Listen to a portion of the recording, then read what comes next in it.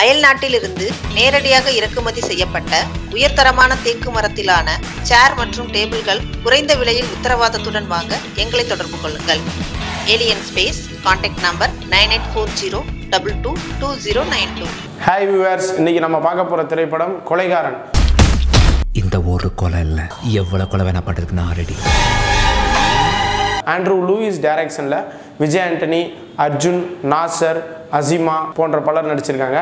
இந்த படத்தோட கதை பார்த்தோம்னா, ஒரு போலீஸ் ஆஃபீஸரோட மனைவியை கொல்லப்பட்டு அதை வச்சு கதை நகர்த்துற மாதிரி பழைய கதை மாதிரி இருந்தாலும் இந்த படத்தில் பல முடிச்சுகளை கொண்டு வந்து அந்த முடிச்சுகளை ஒவ்வொரு முடிச்சா அவுத்து அதன் மூலியமா நமக்கு கதையை சொல்றது இந்த படத்தின் சிறப்பு.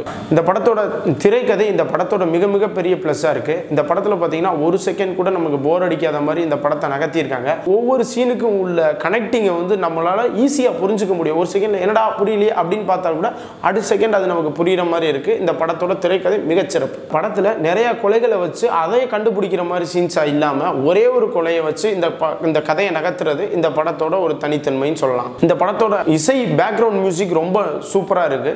இந்த படத்தோட பாடல்கள்னு பார்த்தோம்னா பாடல்கள் நல்லா இருக்கு. பட் அந்த நேரத்தில் என்னடா இந்த கதையோட இந்த நேரத்தில் நமக்கு இந்த பாட்டு தேவையா அப்படிங்கிற மாதிரி ஒரு சின்ன சின்ன ஒரு இதை தான் ஏற்படுத்துது ஒழிய மித்தபடி ஒன்றும் பெரிய குறையெல்லாம் அது கிடையாது. ஆக்ஷன் கிங் அர்ஜுன் சார் பார்த்தீங்கன்னா எல்லா படத்துலையும் இருக்க மாதிரி இந்த படத்துலேயும் ஒரு போலீஸ் ஆஃபீஸர் தான். பட் எல்லா படத்துலையும் பண்ணுற மாதிரி தன்னோட உடல் வலிமையை காமிக்காமல் புத்தி கூர்மையை காமிச்சு இயல்பாக இந்த கதைக்கு தேவையான மாதிரி பண்ணியிருக்காங்க. நம்ம என்ன யோசிப்போம், எந்த பக்கத்துலேருந்து பிரச்சனை வருவாங்கிறது அவருக்கு நல்லா தெரியும். இன்டர்வல் பிளாக்கு முன்னாடி பார்த்தீங்கன்னா விஜயாந்தனி சாரை வந்து ஒரு போலீஸ் ஆஃபீஸராக கொண்டு வருவாங்க. அந்த சீன் ரொம்ப கிளாப்ஸ் வாங்குச்சு. ஆனால் அதுக்கப்புறம் அவருக்கான அந்த போலீஸ் ஆஃபீஸரில் அவர் எந்த லெவலுக்கு அவர் இருந்தார் அப்படின்னு சொல்கிறதுக்காண்டி பார்த்தீங்கன்னா தெலுங்கு படத்தில் வர மாதிரிக்க ஒரு 10 பேர்த்த போட்டு அடிக்கிறது, தனியாக துரத்துறது, இந்த மாதிரி சீன் வச்சுருக்காங்க. ஆனால் இந்த படத்துக்கு அது தனியாக நிற்கிற மாதிரி ஒரு விஷயத்தை கொடுக்குது.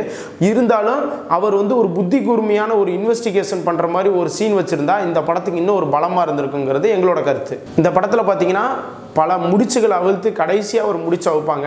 கதைக்கு வந்து கொஞ்சம் வித்தியாசமா இருக்கிற மாதிரி இருக்கு. ஏன்னா எல்லாமே ரியாலிட்டியா கொண்டு வருவாங்க.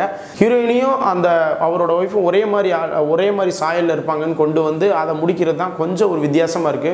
மித்தபடி கிளைமேக்ஸ் வந்து பாத்தீங்கன்னா ரொம்ப இழுக்குது. சடனாவே முடிச்சிருக்கலாம். இப்போ இதான் கிளைமேக்ஸ் அதான் கிளைமேக்ஸ் இருக்கிறப்ப கடைசியா போய் முடிக்கிறது கொஞ்சம் இழுக்குது. மித்தபடி கதையில எந்த விதமான குறையும் கிடையாது. திரைக்கதை ரொம்ப ரொம்ப சிறப்பா இருக்கு. படம் நல்லா இருக்கு.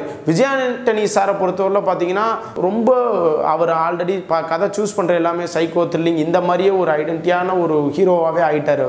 அவர் வந்து இந்தியா பாகிஸ்தான் மாதிரி ஒரு காமெடி ஃபிலிம்லாம் பண்ணணுங்கிறது எங்களோட கருத்து. ஏன்னா படத்தில் ஃபுல்லாக அவர் இப்படியே இருக்கார்.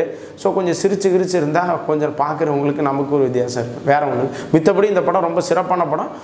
ஆண்ட்ரூ லூயிஸ் இந்த படத்தை சிறப்பாக பண்ணியிருக்காரு. இந்த படத்தில் ஒர்க் பண்ண எல்லா டெக்னீஷியனும் அவங்கவுங்க வேலையை சிறப்பாக செஞ்சுருக்காங்க. நன்றி, வணக்கம்.